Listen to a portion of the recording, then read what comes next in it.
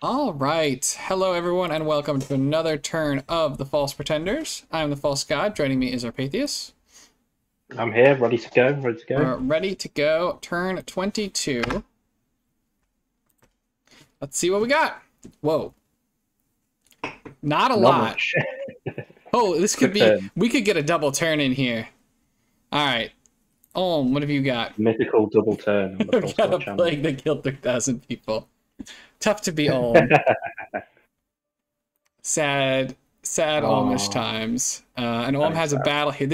They're going for this throne again. Let's go. They got the troops. There's nobody here. Fourth time lucky? Is it the fourth? I thought this was the third. Third time? I can't remember. Yeah, We've had another break between recording. We have. I got some elementals charging in. This time, I believe. I believe this time he's getting. It's got to be to make up for that event. Everybody's going on the back. Come on, people. There you go. That's smart. This over here. They're holding firm.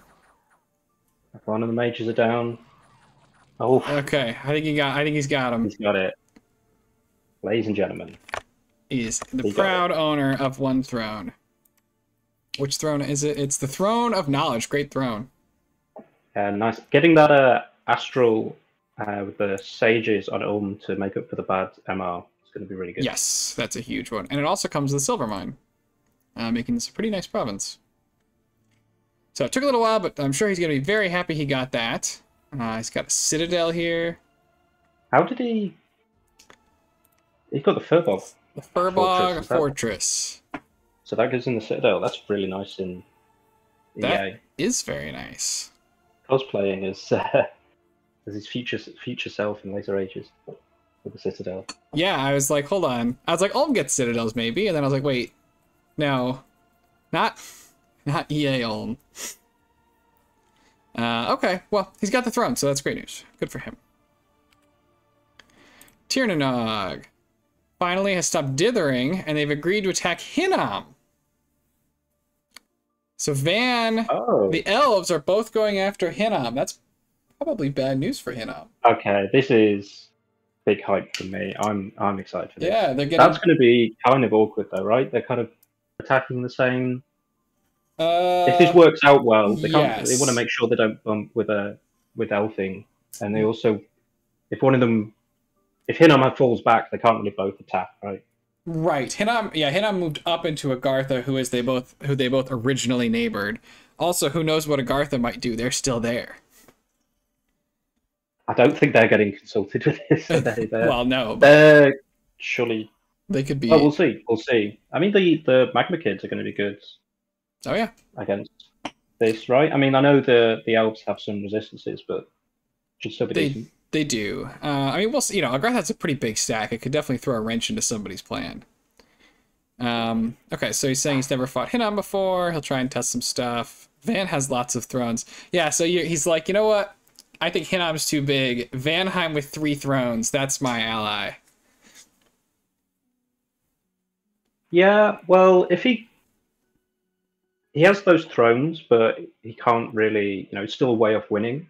And if he gets bigger, it could be easier for people to coalition him, right? It's more justifiable.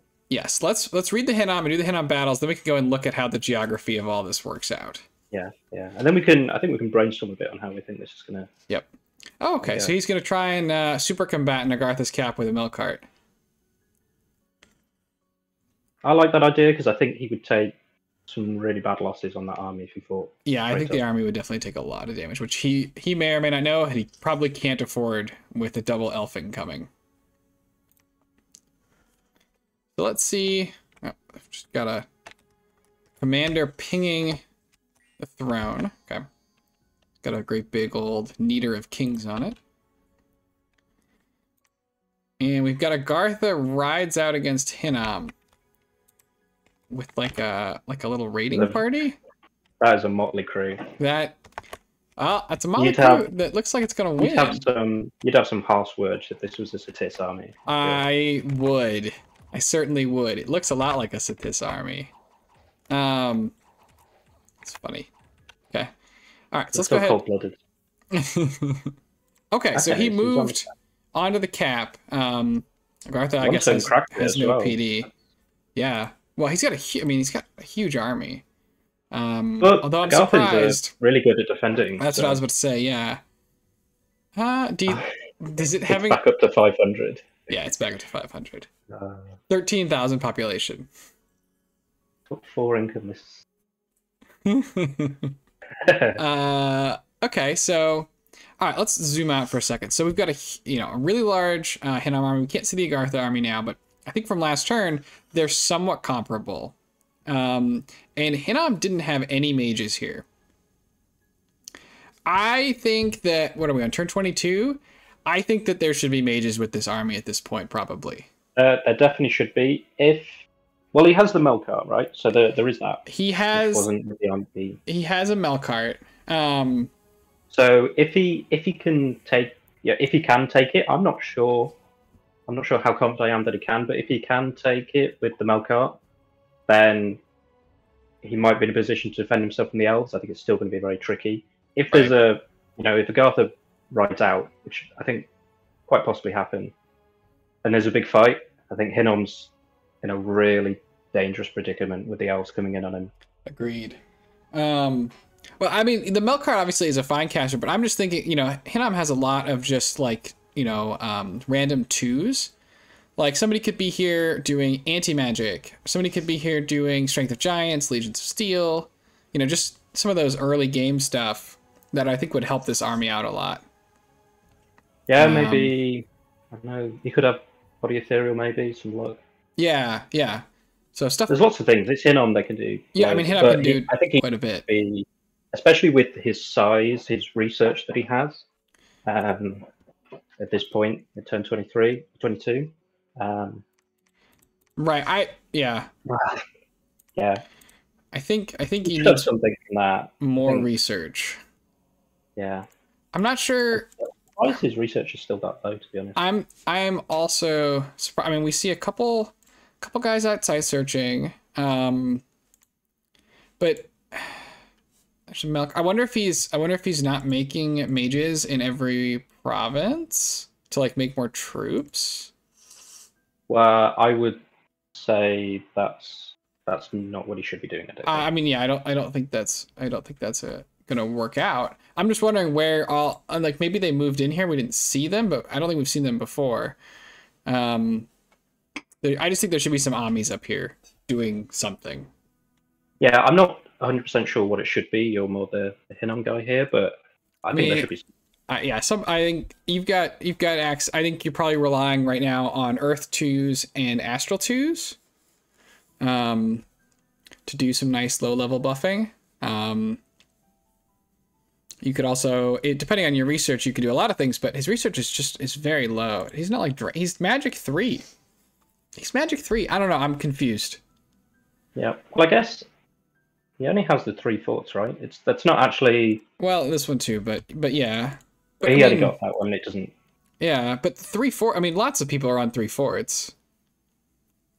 Yes, but if he's been out sight searching a lot, and then he brought like a couple of guys up. He has those shamans, or whatever, and then he's not like for his size, he's not actually got a relatively high number of forts that he's been using. So his research isn't. I mean, where we're expecting it to be. I think that something. He's also using reanimation quite a lot. Yeah, isn't he? Reanimation is definitely gonna factor in. But even if you usually you send out like an army or two. I mean, we could see how many are out here, right? So I don't know. I don't quite fully understand, but that also makes me even more worried for this. Yes. Double elfing, which is a terrifying thing. The double elfing is very terrifying. Out loud. Yeah. Now, it is going to be a little bit awkward. It is. It's a diagonal war. Yeah, well, Van Heim can come in below that throne. TNN can sort of make it go through the Bar province as well later, and there are some other ways they can get in. Well, I mean, it's a bit awkward. It's a bit awkward. It's very awkward. It's very awkward, actually. But maybe they can make it work. Maybe they don't both have to fight after a while. If this Hinnom army it fights Agartha or it doesn't, but it gets beat up by somebody, and then one of them can take some spoils and the other one can carry on the war on their own. Right. Yeah, you could definitely look to do that. I think Vanaheim is the more likely to, based on the geography, more likely to be able to do that maybe. But we'll find out. Yeah, I mean we'll find out. I'm just it's a bit of an awkward direction. And I mean Hinnom I guess is large. I don't know that they're certainly not in coalition territory. I mean they are the biggest, but not by like a huge margin. No, I think this is more in the lines of a dog pile. Yeah, I think so. Okay. Well, luckily for Hinnom, it's all on that one front. So, like, Ulm isn't really going to attack him, I don't think. Marverni just lost some stuff against the Tis. They're fighting them. Right. Yomi, likewise, is fighting the Tis. And Pelagius is in the water. Fighting Theranos. Yeah. Oh, Pelagius back on Theranos' cat, by the way, with no contest. But, yeah, I mean... Didn't even patrol with the Kraken. That's interesting. Yeah, I didn't patrol with the Kraken. So yeah, I don't know. I think Hinnom certainly has the tools. You know, like Hinnom the nation has the tools. I'm a little confused where the research is to sort of give access to them. But I don't know. Tell us what we're missing. Okay. I mean, oh, and Theranos sent a message. Do you have anything else for this front? Not currently. I think we'll get a lot more information next turn or two, especially if there's a fight on Agartha. Yep. Okay. We didn't get a time frame from TNN, did we? So we don't know. We did. They have. Oh, did we? He sneaking this turn, attacking next turn. Okay, so very soon. Okay. So yeah, it should be coming up. Okay. Theranos. Stop the first wave, but here comes the second wave. And he's right. He has pretty much nothing but his god. Got 1,500 gold from luck events, but he doesn't want to dump it into PD. Yeah. Okay. So getting alt 3, gonna be pretty big for. It's gonna help the. Yeah. Is it Iron? Can you get that? Yeah, it is. Yeah. It'll help. I almost wonder. PD dumping your capital. You know, right? The ghosts do have a lot of trouble. I wonder if you could have tried to put the Kraken out somewhere and then like PD dumped another tile, because these guys are like the Pro Guard are fine, but like the part of the reason that, you know, they have a crushing advantage against ghosts with these magic weapons, but that is just a neutral thing against regular troops. I don't know. Just trying to think through. Yeah, I mean, I think that's reasonable considering he's going to struggle to spend that gold any other way. Right. Well, and Pelagius didn't go right in. If he needs his Kraken to get him to alt 3, then I also see why he's done that. True. Okay. Well, we'll look to see if we get any more action in the coming turns. But I think, I mean, no more battles, no more messages. Yeah, we'll just have a quick scan of the map, shall we? And then... Yeah, just kind of real quick. So, yeah, we talked about Vanheim's going to war. Airmore. So this is ideal for Ermor, though, right? Them going to war?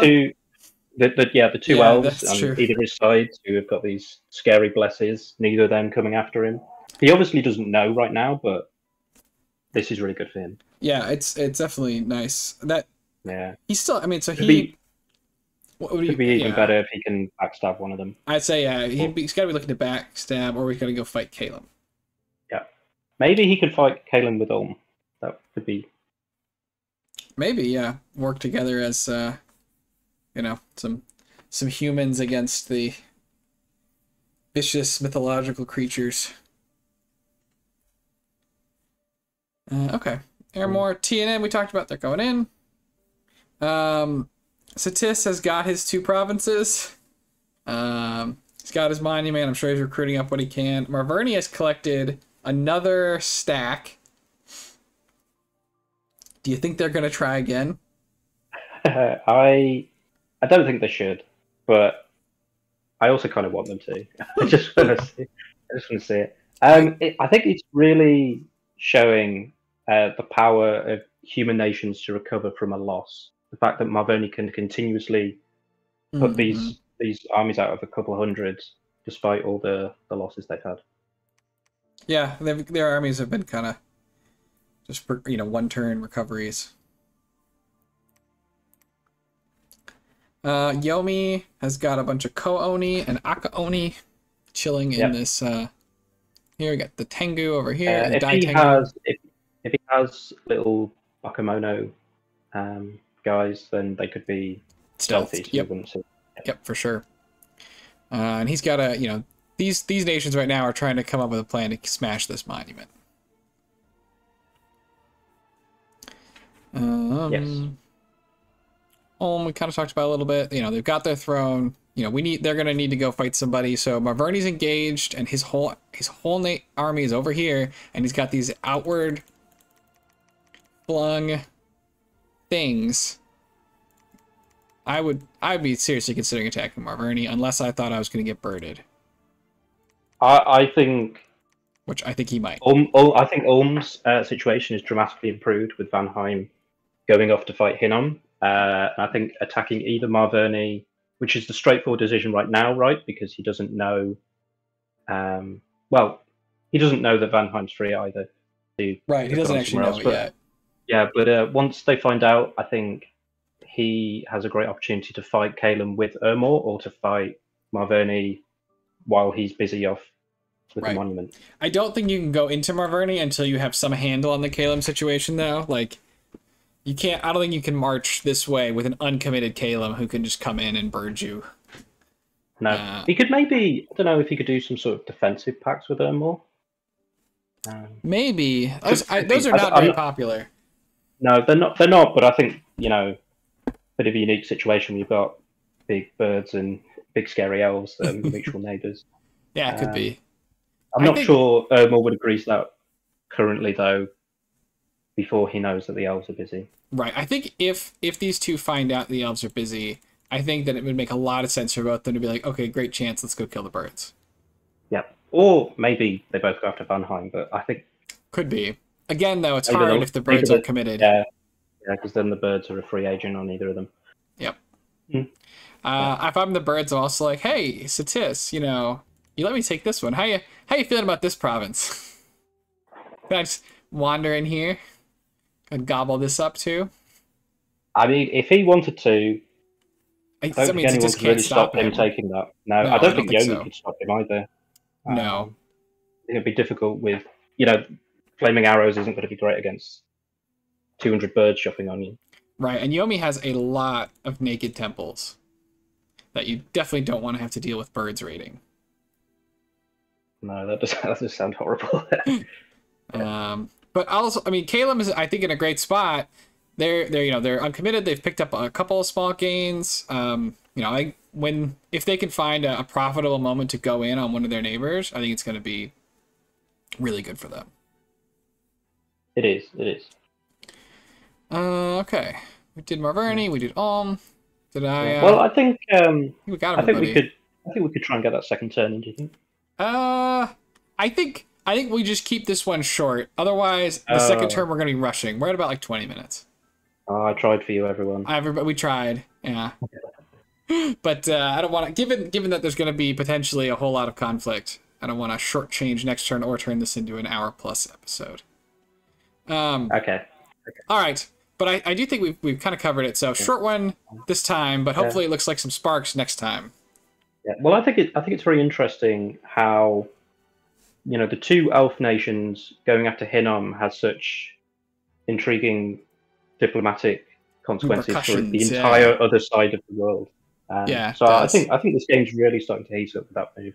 Yes, and I'm very excited. Yeah, because so once they're both committed, Ermor and Calum and Ulm are the only nations that won't be fighting somebody. I think that's correct. And they're all kind of, you know, right near each other. Yeah, they're in a sort of like Mexican standoff with each other. A little bit. A little bit. All right, well, thank you for joining me. Yeah, thank you for having me. Thanks, everybody, for watching, and we will see you all in the next one. Have a great day. See ya.